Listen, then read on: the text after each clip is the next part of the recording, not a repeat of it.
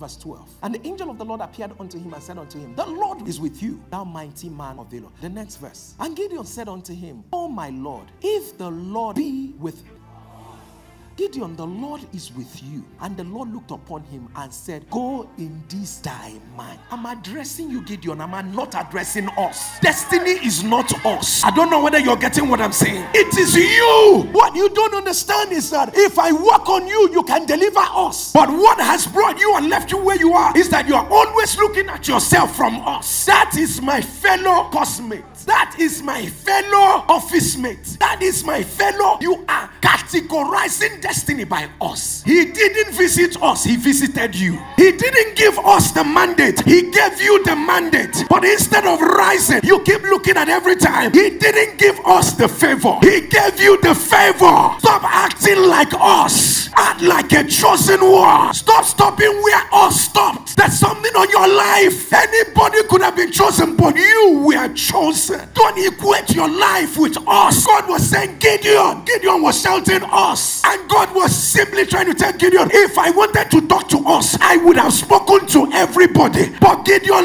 listen, your mandate is different. And that's the biggest challenge God is having with someone here. Every time God talks to you, you want to share. People of God, you might be the last born in the house. But what you don't understand is that it's you that God is talking to. Some days you go like, what is this person doing? What is this other person doing? You might be the wife, but you are the one with the cutting edge. Some days you turn back and say, so if I do this, what is he doing? He's not praying. It is not us. It's not us. It's not us. It's not us. There are burdens that God will give you. And then you look and feel like these people are not catching what I'm saying. In your department, in your unit, there's something placed on you. You're doing it at some point. You look at yourself and say, they're not even doing it the way I'm doing it. Let me just relax and do it the way everybody. Your assignment is not us. Your assignment is not us. You have no idea that you have been chosen to break the bands of the Midianites. Destiny is not us. Destiny is tailor-made. When your spouse is prayerless, you are prayerless. When your spouse become prayerful, you become prayerful. Destiny is not us. It is you that the Lord is talking about. Let me tell you, if you get it right,